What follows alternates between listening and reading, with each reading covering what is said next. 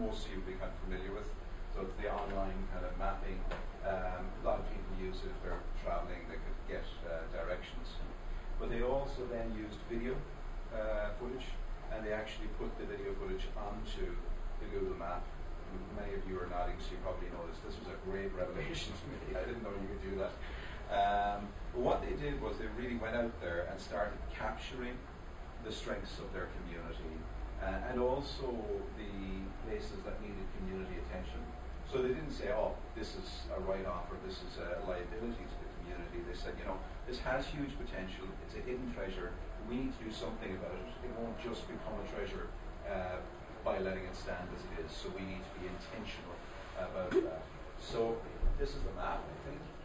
Thanks, Janine. We're not going to linger on it too long, but it's just because we don't have sound, you won't be able to hear the videos. But we will send you the link, so you know when you have more time, you can check it out. But essentially, the young people, and not just young people, mainly young people led on this. And Janine, if I could just ask you maybe just click on any one of them, it doesn't really matter, just to show people what comes up.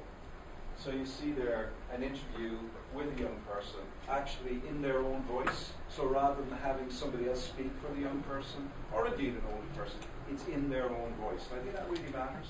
And you have to do a bit of editing. They're all about 15 seconds long because we live in a culture where most people won't watch big long videos.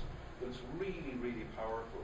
And there's one section in it there where young people are talking about a youth centre that they can't get into. And just by having it on there, it began a different conversation. And really began to, I suppose, challenge people a little bit and think, well, if we've got an asset and the people who should be using it are not, what's going on? So that's just a very quick, really, kind of sense of what we could create. And I know many of you have been involved already with Janine and others in doing some of this work in interviews and thinking about this. But that's really what the Walk and Talk is about. Going out there and discovering in very real terms what's going on. So our invitation to you this morning is to spend about an hour with somebody you don't know, with a neighbour, soon to be a friend, going on a walking.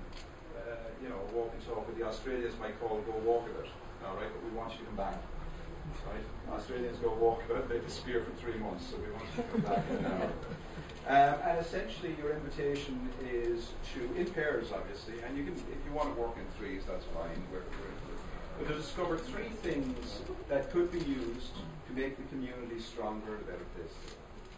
It's as simple as that. And you make sense of that, so be as creative as you like. Okay, there's no rule that says this is right, that's wrong.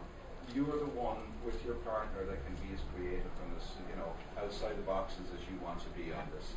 And hopefully what you'll do is you'll spot things that we would have never seen except through your eyes. So we're going to take about an hour. In a few moments we're going to support you to kind of get into pairs. When I say support, I'm going to say, right, find someone you don't know. Right? That's what I mean by support. But then we're going to, once we have pairs, get out and about and go for a walk. And we'll agree to be back from the time we leave here, about an hour. In an hour's time, it'll be in around about lunchtime, so we'll chow down, and then we're going to actually start mapping what we've seen and also listening for what we haven't seen that other people may have spotted. That all makes sense? Yeah. What we will have by the end of today is we'll have a very clear map of the clubs and the groups and the hidden treasures that are going to allow us to have a life of our choosing, and everybody else out there as well if they so choose to be involved. But we'll also have is some time set aside to have really interesting, meaningful conversations.